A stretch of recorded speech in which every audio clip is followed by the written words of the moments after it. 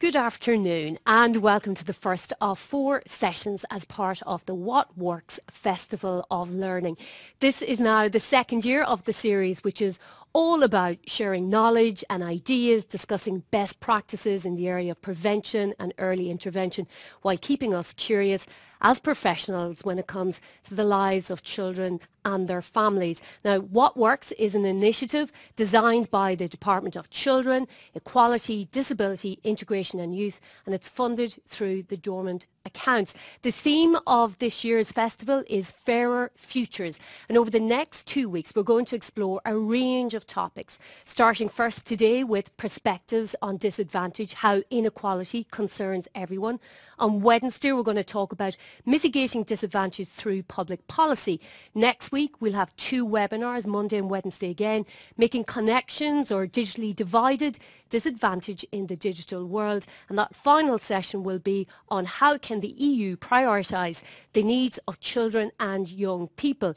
Today, as we say, we're focused on the topic of disadvantage and inequality, and we really hope today's session for the next hour marks an opportunity for all of you joining us here today to take stock and really reflect and understand how a global pandemic, this once-in-a-century lifetime event, has widened the gaps and worsened some of the problems encountered by children and their families.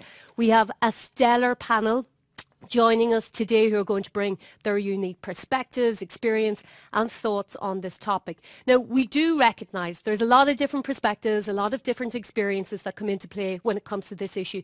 We're going to do our best to try and explore as many of these experiences and perspectives this week over all of the sessions.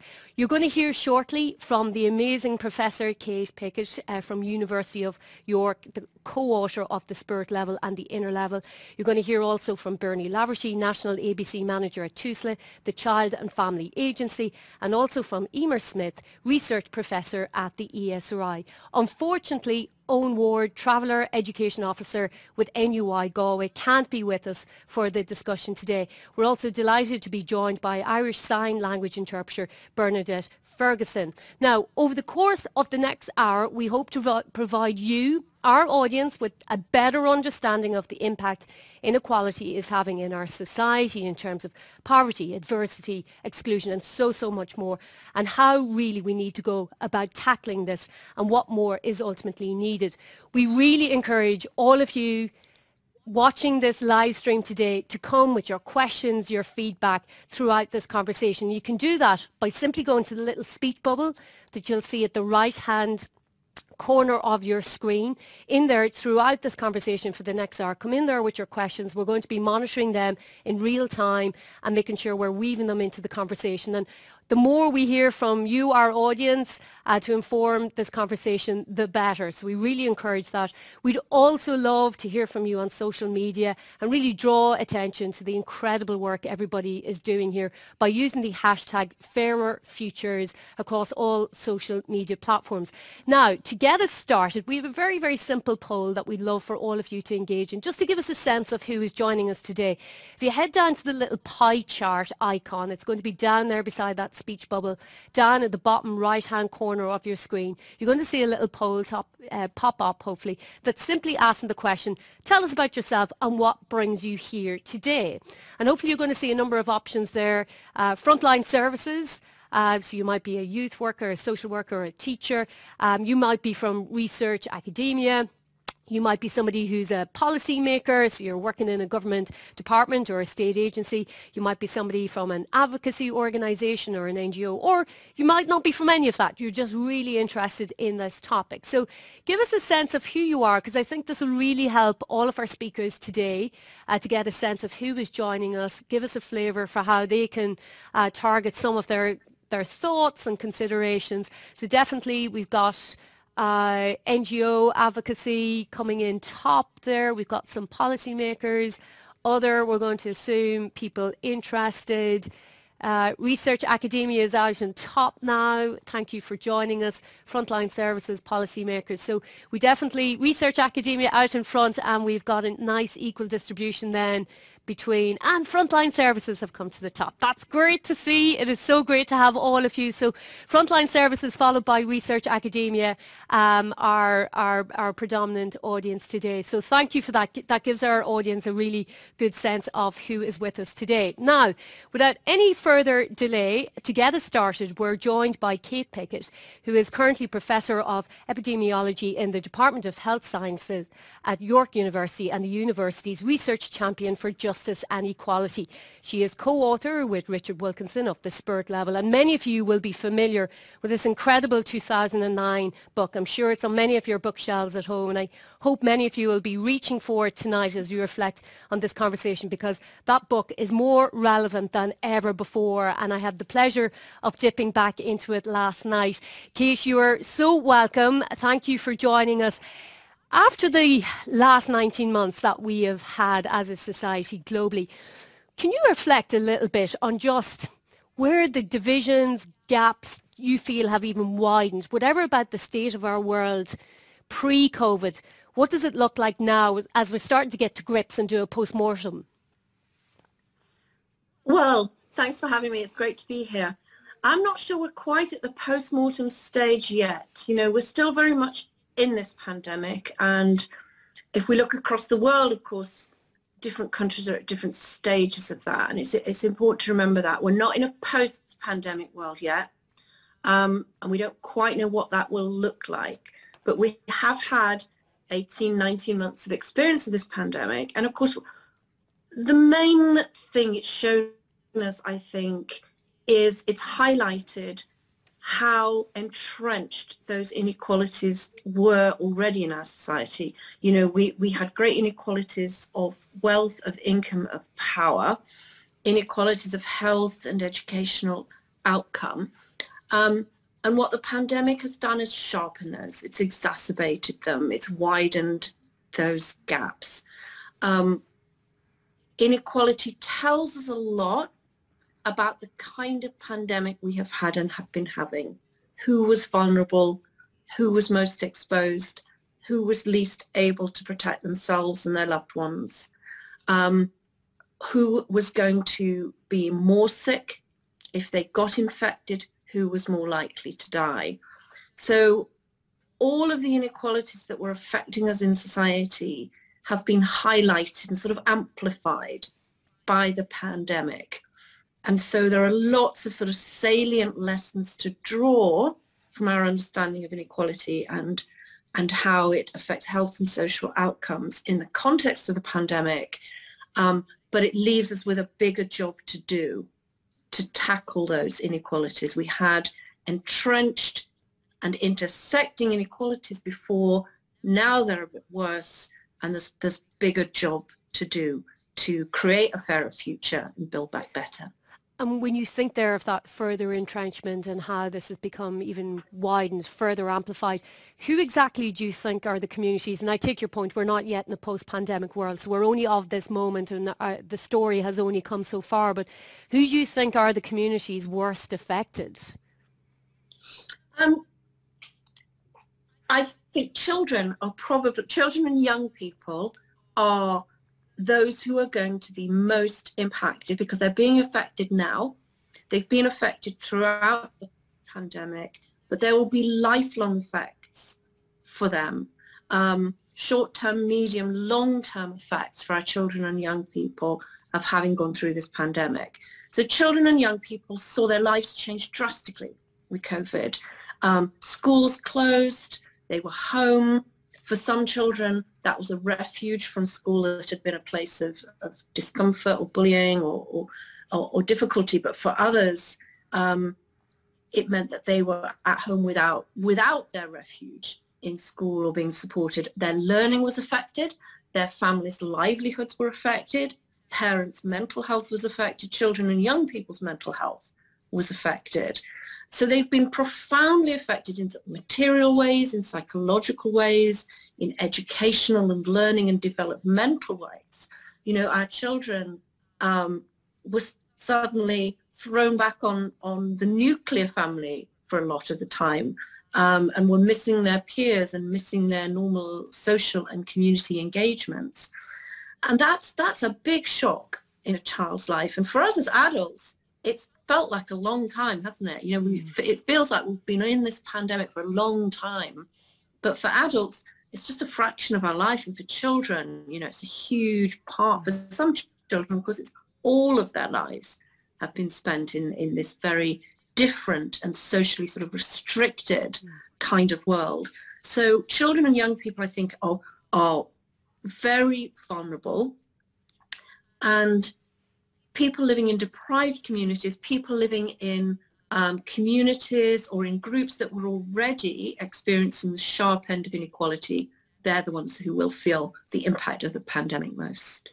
And when you describe all of that, Kate, you know, the learning, the mental health issues, the lack of social connection, and as you say, there's going to be repercussions for decades probably for children, young people. And we often then talk about all of those factors and variables, and we talk about inequality, we talk about disadvantage. And I wonder sometimes, does that feel a little bit removed from everyday people? And do we have to talk about this issue in a different way? Like is sometimes our definitions and labels wrong, and we're not sometimes galvanizing the public and ensuring that we're getting the adequate supports and resources to help in moments like this? Well, I think you always need a combination, don't you, of statistics and stories to really understand how big social or environmental changes or cultural changes or shocks to the system affect individual lives.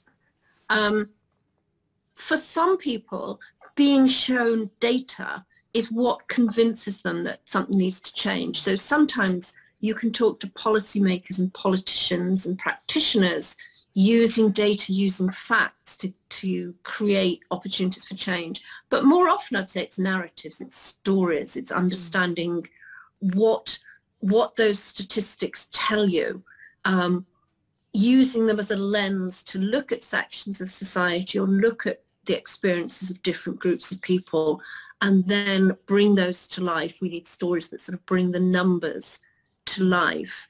I mean, I think in my own work, I always want it to be consistent of robust research, you know, rigorous research, but then I want to communicate it in ways that are enriched with the stories of people's lives so that the data do come alive. Yeah. And I think we need to find multiple ways to engage with different kinds of audiences around these issues and always be thinking about what we need to communicate and how we need to engage people. But everybody in Ireland has gone through this pandemic. Everybody has got some experience now of what it has meant to them. And so probably we've got opportunities here that perhaps we didn't have before, when people felt that they were doing okay, or it was other people's lives that needed adjustment and not theirs.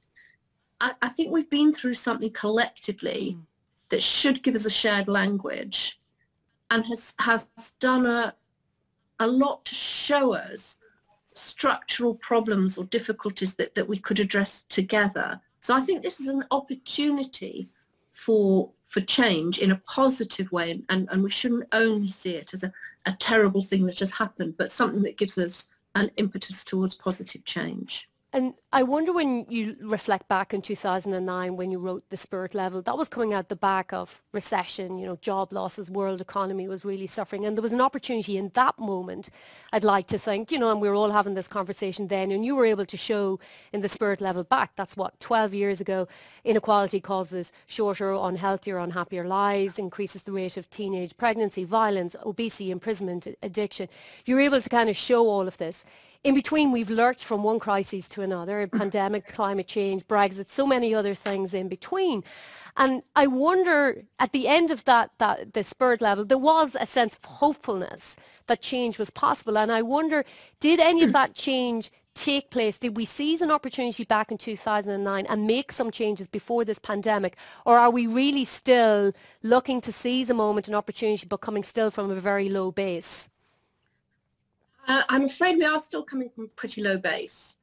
So we did not collectively throughout the world make the most of the opportunities that the global financial crisis created.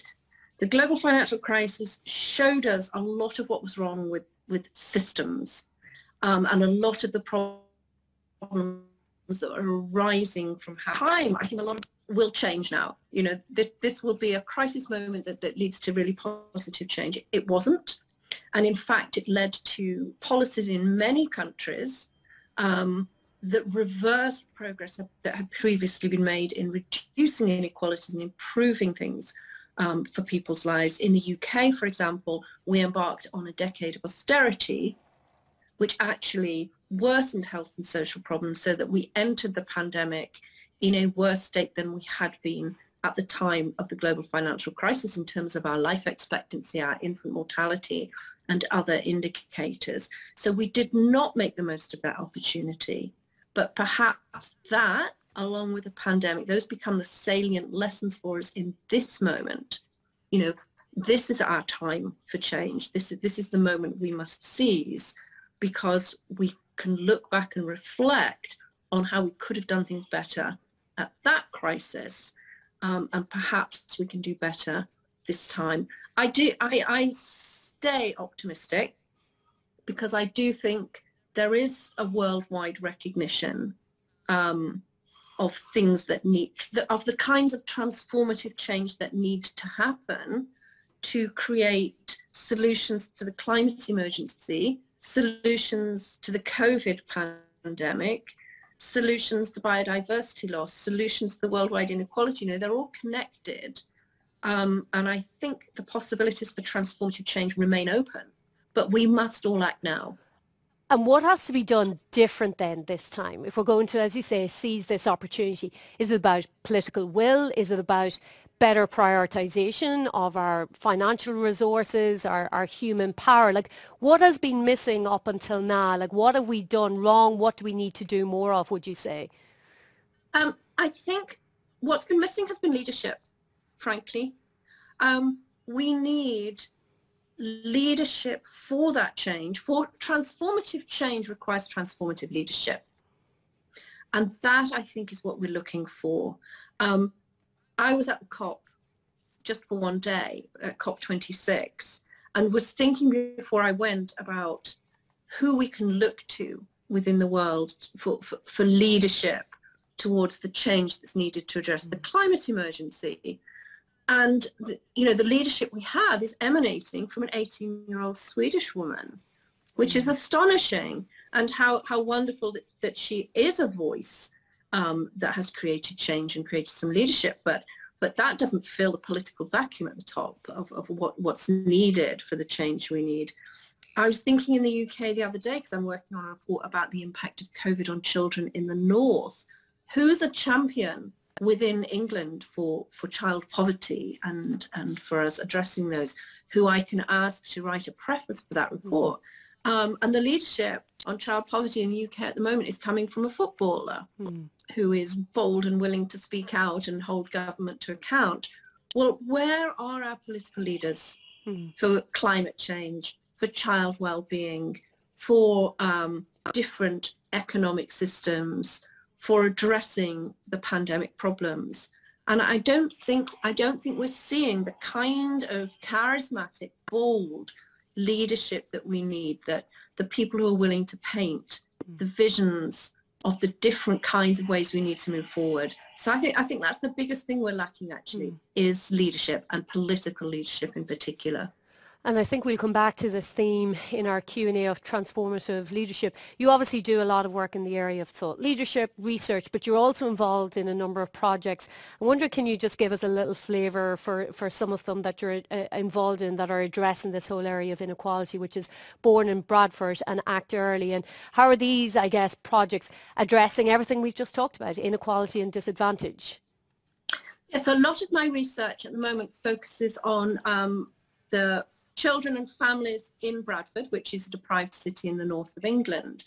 And what we're trying to create in that city is systems change for child well-being and development. So not thinking about what happens to children in isolation within particular sectors, you know, not thinking about the health sector divorced from the education sector, or not thinking about those things divorced from social work, but really trying to think about how the whole system needs to work together to create positive change for children. Now that takes quite a long time, and it requires relationships of trust, and it requires good data. But it mostly requires people working together towards a common goal and thinking about how, if you want to shift the dial, for instance, on teenage pregnancies or child obesity or child asthma, how does the system need to change, and how do we create change that is resilient? And I think the reason we've made progress in Bradford, and we have made some really, really positive progress around children's health, has been because clinicians work with counsellors, work with social work, work with schools, and it's joined up, cross-sectoral, interdisciplinary and forward-looking. And is that the kind of systemic change that you've seen modelled in other countries? I know back again 2009 when you wrote Spirit Level, you were very much looking to Japan, Scandinavian countries as the ones that were kind of the shining light, the lighthouse of best practices and examples. So are there countries still today, did they actually, to your mind, retain that? And are there other countries Ireland should be looking to as best in class? It's interesting, isn't it? Because there's no perfect place. There's nowhere that's doing it all right. But there are lots of different places that are getting some of it right or some of it better. I've been so impressed actually with the devolved governments in the UK, Scotland and Wales in particular, in the way they're thinking about children's futures and future generations, and in the way they're prioritising well-being over gross domestic product growth, for example. And they're not alone in the world. There is an alliance of governments called We Go, that's the Wellbeing Economy Governments, that includes New Zealand and Ireland and others. So there are places you can look to that are doing things right. There are countries in the global south that are getting things right around sustainability. Costa Rica is a notable example. So it's not so much that we would look to one place and see everything happening there that's amazing. But I think we can think about looking at different places and learning lessons from the Scandinavian countries about how they do equality, from the Dutch about how they do child well-being, from New Zealand about how they handle the pandemic, from Korea as well. So we should be picking elements and just thinking somewhere out there in the world, someone's getting this right. So let's go and find out who's getting it right, where they're getting it right, and learn those lessons. And are they getting it right, Kate? Because when it boils down, I remember you writing, I pulled out Spirit Level last night, as I said, and you wrote with your colleague, the more equally wealth is distributed, the better the health of that society. And you went on to write, the problems in rich countries are not caused by society not being rich enough, but by the scale of material differences between people within society being too big. Like, is that still something you profoundly believe when we talk about that transformative leadership? This is societal change. This is all of us better understanding the impacts of inequality, disadvantage, and ultimately understanding that why and feeling a certain responsibility at all levels of society. Absolutely. If you tackle inequality, and that's not just about levelling up from the bottom, it is about levelling down too. You create not just a fairer distribution of wealth, but you create trust, and you create shared agendas, and you create better well-being for almost everybody, for the vast majority of the population. You do better for children, you do better for ethnic minorities, you do better for women. Everybody benefits from living in a more equal society. And that kind of shared trust, that improved social capital, that sense that we're all in it together, that will help us tackle all the problems that we face, not just one of them, but all of them, because tackling inequality improves the quality of relationships throughout society, and it gives us the capacity to act collectively and to want to do that, and to look out for one another as well as for ourselves.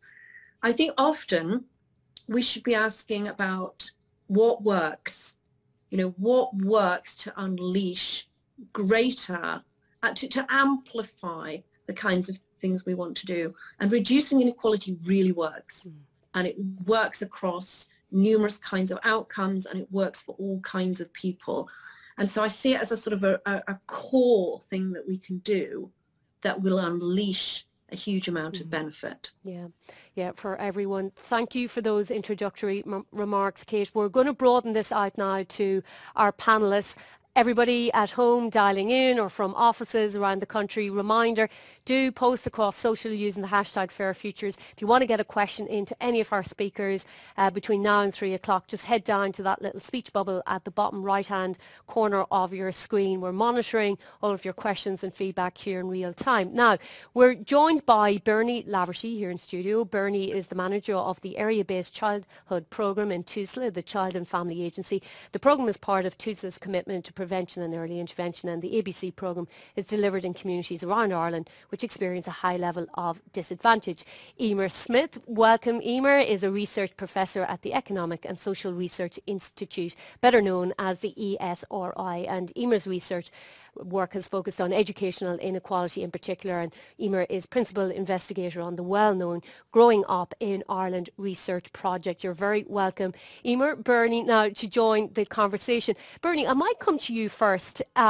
Kate painted a picture there really of the 12 years travelled, what this pandemic has looked like globally, right down to then projects in Bradford. Can you give us a feel of what the pandemic has looked like on the ground in places like Dublin here in Ireland? Thank you, and so much that Kate covered there. I suppose in terms of what the last 19 months have looked like kind of locally is similar to what Kate has talked about in terms of Bradford or other areas of deprivation. We know kind of pre-pandemic that children living in consistent or relative poverty, their outcomes were quite challenged. We know that poverty impacts kind of not just in the short term, but long-term impacts in terms of social, emotional health, educational achievement, well-being.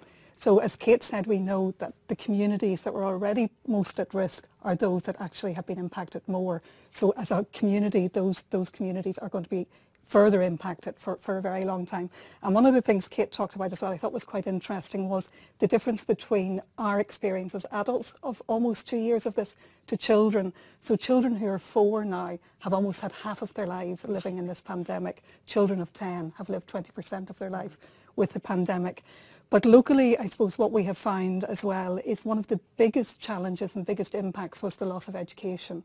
So we know in areas of disadvantage, education provides not just educational outcomes, but actually is a real support and buffer.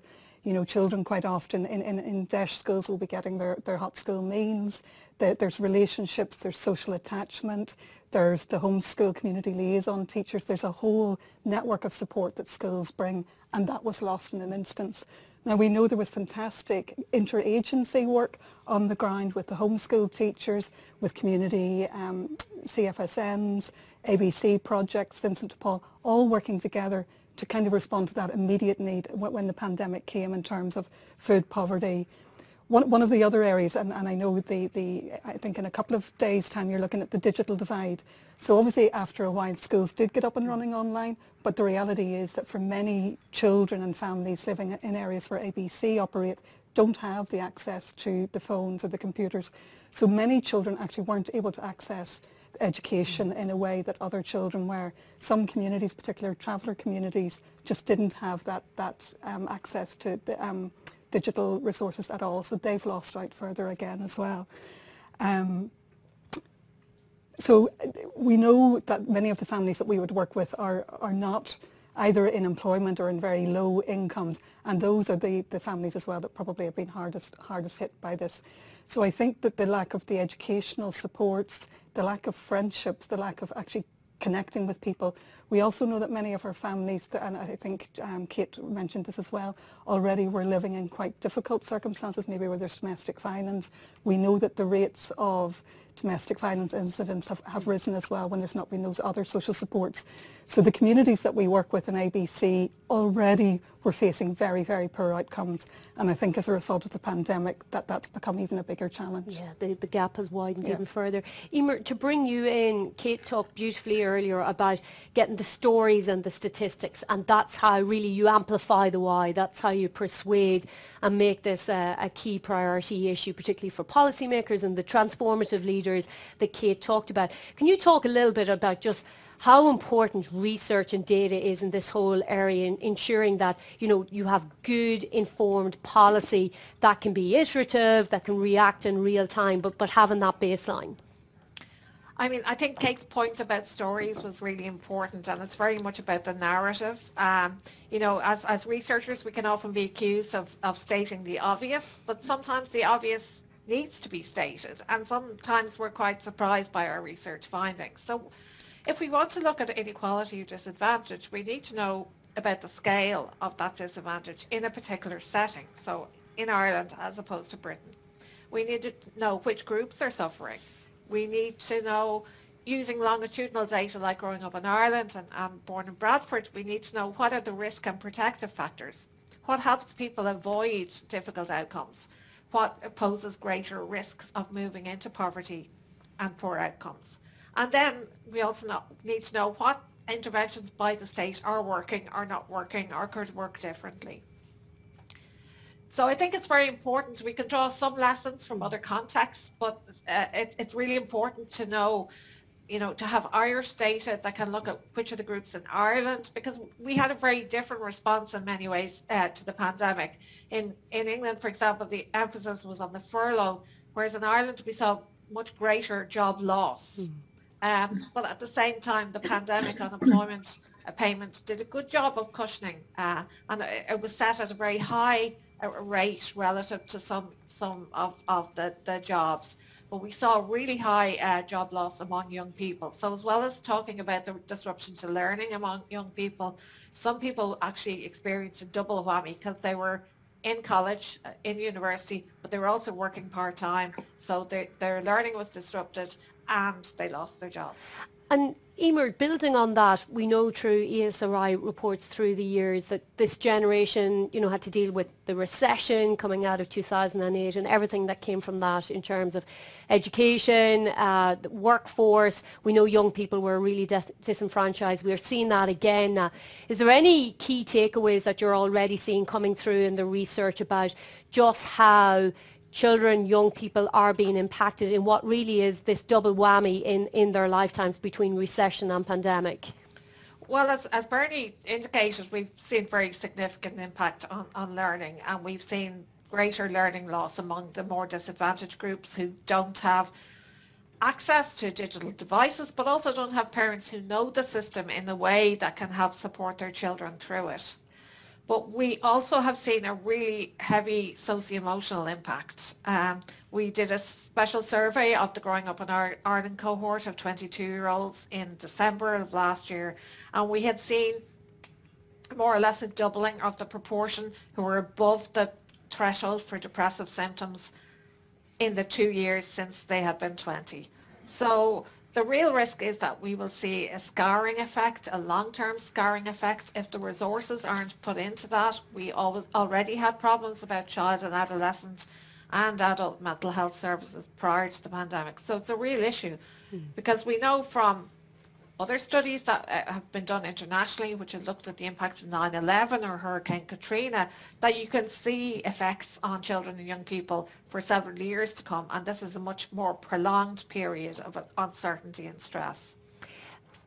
Kate, to bring you back in and to our audience, keep your questions coming. Just go to the speech bubble, bottom right-hand corner. We have one audience question, and Kate, it's for you. Would Kate have any comment on the Ipsos MORI Global Trends 2021 report cited by Vinton O'Toole? There's a long link there. You won't have time to read it, but basically it is showing relatively strong support in Ireland for the statement, and the statement is, having large differences in income and wealth is bad for society overall.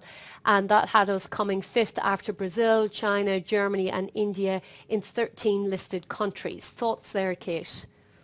Sorry, are you saying you came 5th in Ireland in thinking that was a bad thing? It says it's showing relatively strong support in Ireland for the statement. So we can probably click on that link behind the scenes here and get you a little bit more detail. Great. Where exactly we'll come, but that's what's stated here, coming 5th. But we know strong support for that statement. Having large differences in income and wealth is bad for society overall. That's excellent. And of course, having strong support for that kind of thing is a necessary first step, I think, in creating the change. But, you know, it's been true for a long time that most people's intuition is that inequality is a bad thing. They think it's not good. They would like their governments to do something about it. It's true in Ireland. It's true in the UK. It's true in most countries. But then people sort of feel unsure about, well, what's the best way to tackle it, or what happens. So sometimes they'll say, yes, we really want there to be smaller differences, but we don't want to pay more taxes. And so sometimes there's a disconnect between people's support for particular statements and their support for the kinds of actions that might tackle them. But the recognition of inequality as a problem is growing and is widespread, and that is a necessary first step to tackling change. Can I respond to something Emma said? I was thinking she spoke so eloquently about problems facing children and young people, both before and after the pandemic. But the pandemic's knocking some things out of the way, don't you think, Emma? I mean, before the pandemic, I think there was a lot of discussion about the changing world of work for our young people. You know, what employment's going to look like for them in the future. And there were concerns about the automation of certain kinds of roles, and the rise of the gig economy and the unstable job, and discussions that were really important have suddenly gone away over the past years, and yet the situation hasn't changed. And so the future for our young people was looking disturbingly grim and difficult before COVID, and now COVID kind of has exacerbated that. But some of those problems aren't being named so much in public discourse anymore. I think a big aspect in Ireland, and in urban Ireland in particular, is the issue around housing and very significant housing costs. We saw when we surveyed the 20-year-olds and growing up in Ireland that, you know, a very high proportion, even compared to Britain, are still living in the parental home well into their 20s. There are significant rent costs and barriers to getting a mortgage. So I think those issues possibly haven't been talked about. It's a bit slightly different in Ireland in that 0 hours contracts are technically illegal. So the labour market regulation framework is a little bit different, but there are still problems about insecure jobs and so on. But what isn't talked about so much is all the young people who are leaving school and leaving university and other forms of full-time education, and how they make the transition to employment in such an uncertain labour market. And like all organisations, DSRI, we've had people start and they have never met their colleagues in person. They haven't even been into the building and so on. So I think we haven't really fully recognised all that young people have had to cope with. To bring you back in, Bernie, and one thing I'm conscious of today is to make sure before 3 o'clock that not only do we really understand the full impact and understand some of the good initiatives that are being done, but that we're talking about what else, what more. As Emer talked there about the long-term scarring effect, what occurs to you when it comes to like more training, more resources, but also just systemically, you know, Kate talked about just how systems work and collaborate together rather than sometimes compete. Like, what would you like to see more being done? Yeah, and Kate talked very well around kind of clinicians working with their local counsellors, working with parents, working with teachers, and that is some of the work that the area-based childhood programme is involved in terms of kind of service delivery at an area-based level. And one of the areas we have been working on, which again I think is going to be deeply impacted by the pandemic, is around, as well as social and emotional skills, is around language and literacy. So we know that in areas of disadvantage, up to 50% of children kind of entering primary school already have a speech, language and communication difficulty. And the waiting list for primary care speech and language therapy pre-pandemic were already 2 to 3 years.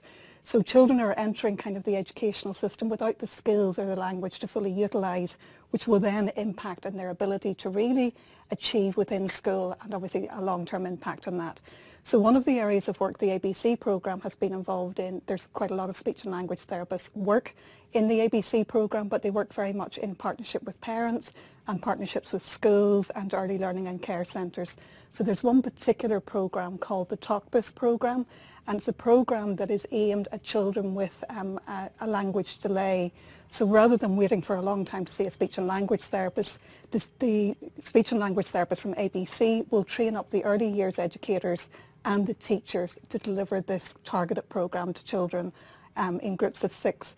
It's a fantastic outcome in terms of a 9-week intervention, actually raises children's language and communication by 6 months.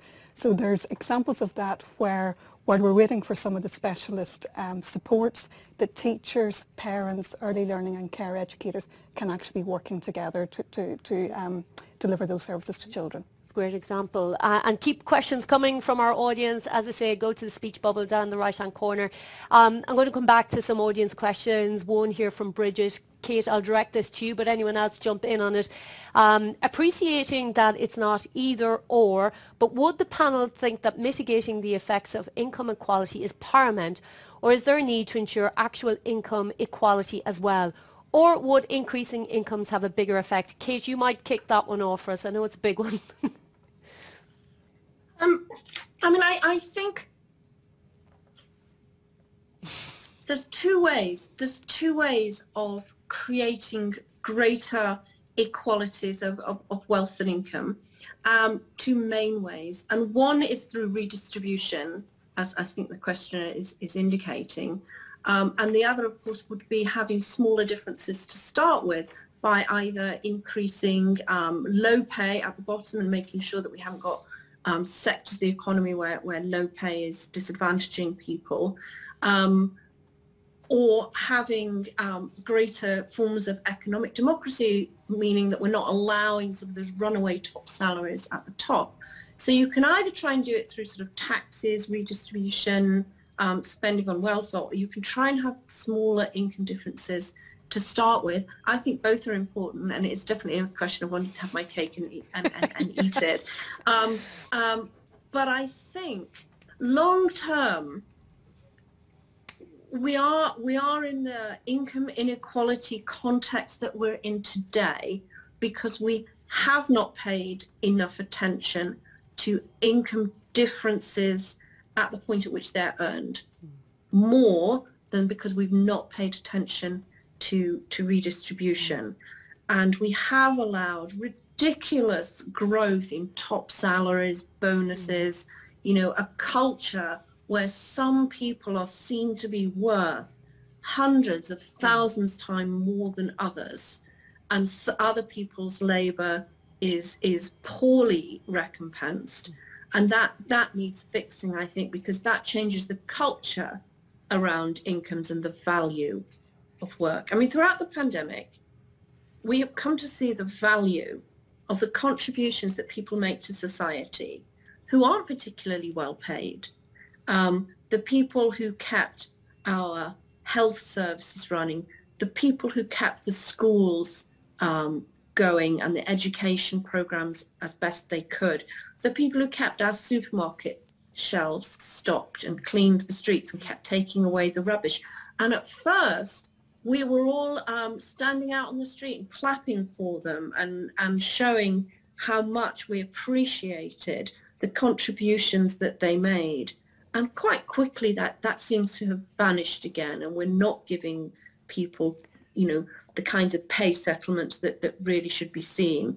And we need to try and remember that. We need to try and remember that all of the ways in which people contribute to society are valuable. Yeah. And we need to do something better about how we reward those tasks and don't over-specialize as a society, or don't over-reward certain kinds of contribution. COVID showed us how valuable caring is, and COVID showed us how valuable cleaning is. COVID showed us how valuable catering is, and COVID showed us how valuable all these things were that we've perhaps taken for granted and thought were not sectors of the economy that needed respect and recognition and recompensing properly. So I would like us to see us paying a lot more attention to how we think about how we value all the different kinds of contributions that keep our economy and our society moving and functioning, and that we don't think that being a whiz at finance is worth a whole lot more than being really good at talking to people or helping people or looking after people. Thank you for that, Kate. Question for you, Bernie. Given the crisis over the past 2 years, what has this meant for prevention and early intervention? I suppose the focus has been in the immediate crisis, and I suppose that is always the challenge for prevention and early intervention, is that there's something that is a crisis at this moment that needs resourced and funded. But all the research and evidence shows us that putting supports in at that early stage actually does pay dividends. So I think the pandemic will show us again that if we are to get away from kind of the individualizing of poverty, but look at the systemic structure that causes poverty, is we need to be equally investing in prevention and early intervention. So I think it shows us that we need it even more than now, but I suppose the cost of COVID potentially means that money again will be kind of rediverted and kept at that crisis level and not adequate funding put into prevention and early intervention, unfortunately. Okay. Lots and lots of audience questions. Emer, I have two I'm going to group together for you. One from Grania. How do you tell stories about child poverty without poverty shaming individual children or families? That's one, and that might be something. Sorry, Anya, I'm having problems hearing you. Oh, I'll repeat that one again. Can you hear me now? Yeah, perfectly. Okay, great. Thanks. So that first one from Grania was, how do you tell stories about child poverty without poverty shaming individual children or families? That's one, Emer. And I'm going to link on a second one, and this is from Francis, who says, to what extent do we have an understanding of the long-term impact of childhood adversity and poverty across the life course in Ireland? Is more research needed to increase the depth of our understanding as opposed to relying on findings from other countries? Okay, they're great questions. I'll start with the second one first. We have done work to date which has looked at whether cumulative recurrent periods of poverty have a greater impact than once-off or temporary poverty, because we actually have cohorts of children and young people, many of whom, about 4 in 10, experienced at least one spell of economic vulnerability because of the recession. And we do see that that recurrent or persistent exposure to poverty has an impact on all outcomes. It could be education, it could be health, socio-emotional well-being, and so on.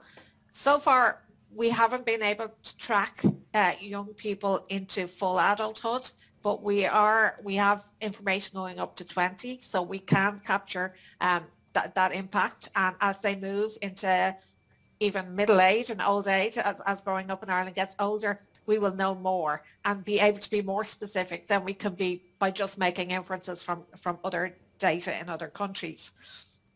I think it's an interesting point about stories about child poverty without kind of poverty shaming. And I think it is very much about the narrative that you tell.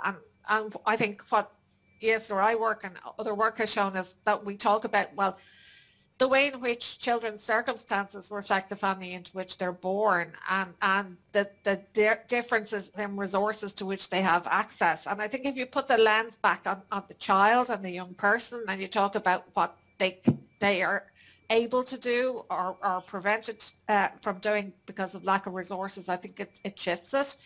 It certainly wouldn't be the case that anything that we have focused on would be really about blaming the parents in any way. In fact, the Growing Up in Ireland research has shown that while what parents do in terms of home learning and so on is very important, it doesn't explain the inequalities. So there are inequalities that remain that have to do with parents' education and parents' income that are direct effects. They're not just because, middle class parents reach their children more. Mm-hmm. And I think it's important that we don't kind of engage in that sort of deficit perspective.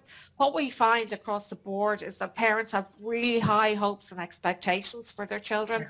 Yeah. Even those who wouldn't have gone further than the junior cert, over half of them expect their child to go on to higher education in Ireland. But it's the resources to get there is what makes the difference. It's not a poverty of aspirations. It's a poverty of resources. Yeah, so well Can said. I just come in there, Anya? Of course, Bernie. Just in terms of that voice of the lived experience for children, just to reference a piece of work that CDI, Childhood Development Initiative in Tala, did recently, and that was actually talking to children, young people and families about their experience of poverty in Tala. And I think it's really important to hear that voice, and obviously it's really important that that's respectfully done with people that have that relationship with children. But actually, much of our debate in child poverty is from an adult-centric point of view, and I think it's really important going forward that we do listen to that voice. Children know what it's like to live in poverty. They can name what are the things they don't have. So I think going forward as policymakers, as practitioners, we need to really seek that voice and not be afraid, because I think there is that stigma that sometimes as practitioners we're worried about if we talk about poverty to children who are in poverty, that causes stigma. But the reality is children and families know when they're living in poverty, and I think we need to get more of that voice heard. Plumb for honesty and transparency. Question from Mary here. Kate, I'll direct this one to you. So Kate, it's titled Getting Out of Silos, and Mary says, some good examples of working across administrative silos. Hospital Group in Toronto, or I think you're supposed to say Toronto when I've been there, built whole systems approach, which means doctors can now prescribe housing as a health intervention. It takes a long time to build relationships of trust, yet reorganisation, so when we think about NHD, HSE, constant interrupts relationships by casting people in newish roles. And Miri asks, how can we stop the compulsion to restructure as a solution? Oh, I'll take that last one first. Yeah, restructuring is often like, well, it means you try and fix things that aren't broken, actually. We're always doing it in the UK, aren't we? We always restructure our health service, and it never really gets us anywhere. I do think all of this systems change is difficult and challenging, and it often requires culture change. That's the thing. To get us out of silos often requires professionals and policymakers to think and work in new ways. And that's not comfortable, and it does take time.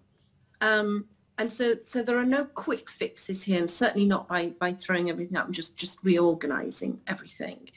But when we're thinking about improving things for children, I think if we put them first and center, then we can start to think about what is in their best interest, what are the best ways we could work. And we need to sort of free up our imaginations, I think, to not just throw everything up in the air and try and change it all, but think about what changes could be positive. COVID threw a lot of things up in the air, actually. COVID forced a lot of changes, professionals working together who hadn't worked together before, institutions and organizations working together in ways they hadn't worked before. Institutions and organizations working faster and breaking their own rules and changing things because they suddenly had to, and realizing that they could have done it all along. So I think there's real possibilities there. But we do need the evidence base for what we do, and we don't always have it when it comes to interventions for children. We know, as Emma has said so eloquently, we know what the risk factors are, we know what makes people vulnerable and not, and we know what some of the positive factors are that create resilience. When it comes to interventions, we often don't know much, or we only know about them in a different place and whether they work there or not, which isn't helpful. And what we often don't know is how they work together. So we don't know. We might know that an intervention for early childhood has been effective in one trial in one place in the world. We don't know if it'll work in our place, and we don't know how it'll work if we add something onto it, or take something away from it, or adapt it a bit. So we don't have a lot of real world evidence, and that means that we need to be building that evidence base as we make the changes, and making sure that changes that we make are evaluated properly so that we don't keep doing them if they don't work. And we do often put things in place that don't work, and we need to be humble enough to admit that and to adapt and to change as we go along. But it does also mean thinking about what are the kinds of evidence that are useful to us. And sometimes it's not the old-fashioned randomized controlled trial of a single intervention. It is more real-world evidence of, well, if a family gets this intervention and they go to see that practitioner and they're referred to this, does that package of stuff help? And we're not very good at that yet, but we will get better, I think, at looking at groups of interventions, stacked interventions, pathways through different kinds of services and interventions, and understanding what's optimal for people. We'll get better at it. Great, thanks, Kate. Emer, do you want to come in there in that whole outline there about about the interventions and the real world evidence and what works in one country, and trying to understand then, can this be localised and personalised like to a country like Ireland? I think that's really important at both a macro national level and at a smaller level. I think I was one of the few people that didn't have a study visit to Finland when they were doing extremely well in Pisa, and there was this real feeling at the time that, oh, we could just take what they're doing and put it here, but that was completely abstracted from, say, the much lower levels of income inequality in Finland, the broader societal context. So I think that's one aspect. And I think there is a risk sometimes that we can take things off the shelf that were developed in America or somewhere else and say, oh, they will work here, without taking account of the fact that we have very specific education system, a very specific, labour market system and so on. I think we can learn, as David Rafe used to talk about, policy learning, where we refresh our thinking by looking at other examples, but reflect them through the lens of our own practice. But I think what Kate was saying about not knowing very much about the impact of interventions, I think it's particularly the case when you talk about more disadvantaged groups, because they experience an awful lot of contact with the state, and they're subject to an awful lot of different kinds of interventions. And we haven't been very good about kind of disentangling those and saying, well, are some of them working in different ways, or actually counterproductive ways to others, and so on.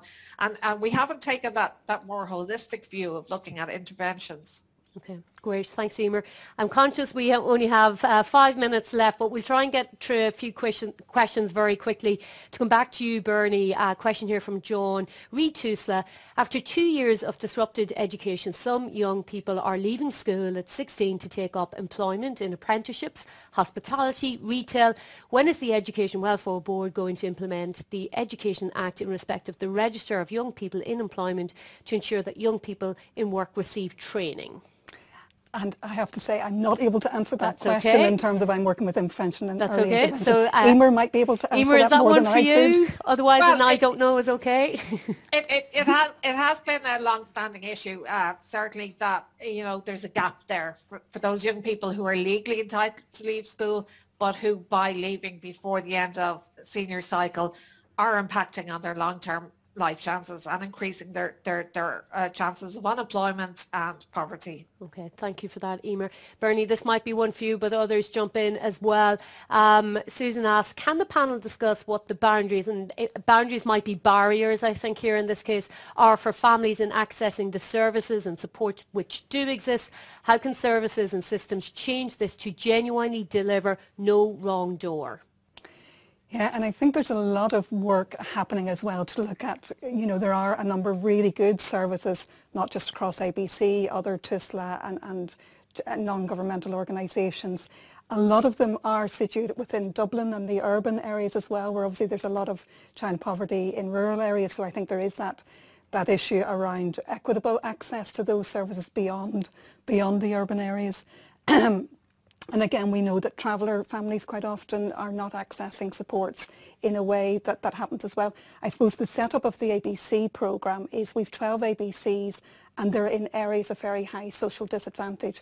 But when we deliver a lot of the services, they're not targeted services. They're universal services within target areas, which actually enhances the uptake from some of those harder to engage communities into those services. Okay, great. Thank you for that, Bernie.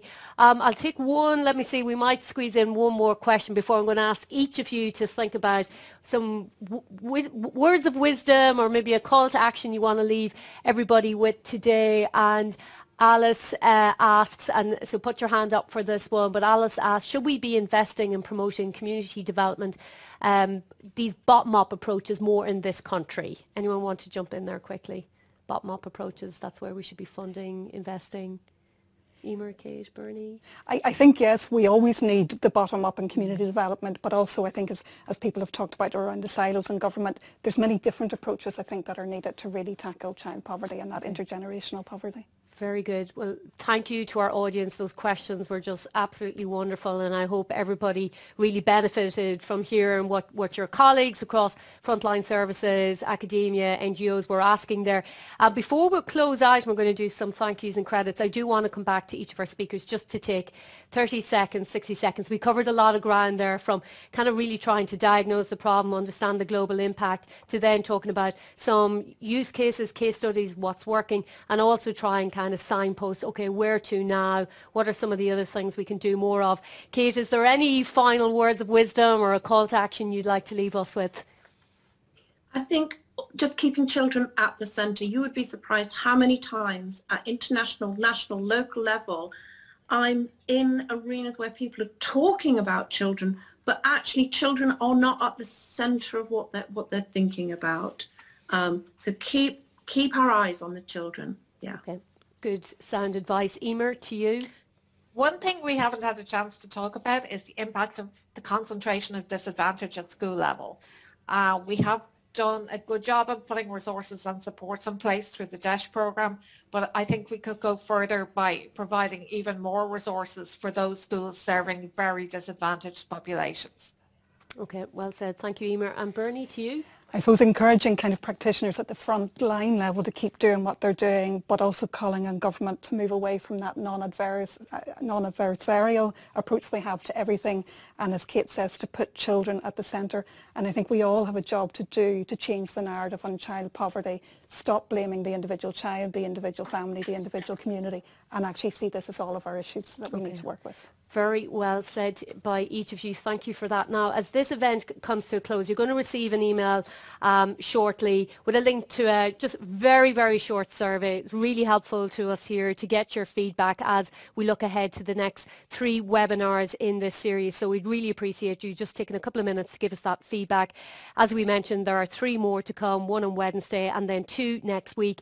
The next event on Wednesday at 2 o'clock. You can still register for it and all of the remaining events by going to whatworks.gov.ie/festival-of-learning-2021. I'm sure if you just Google, you will find it that way as well, What Works Festival of Learning 2021, and you will find it.